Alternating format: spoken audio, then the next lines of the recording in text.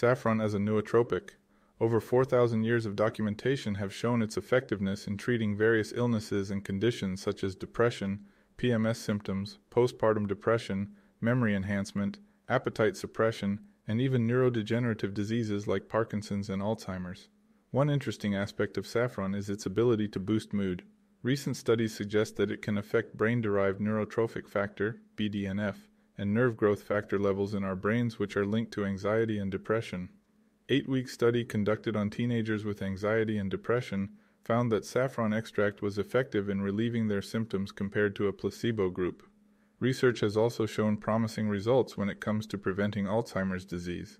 A trial conducted on patients showed that those who took 15 milligrams of saffron twice daily experienced significant reduction in symptoms compared to placebo.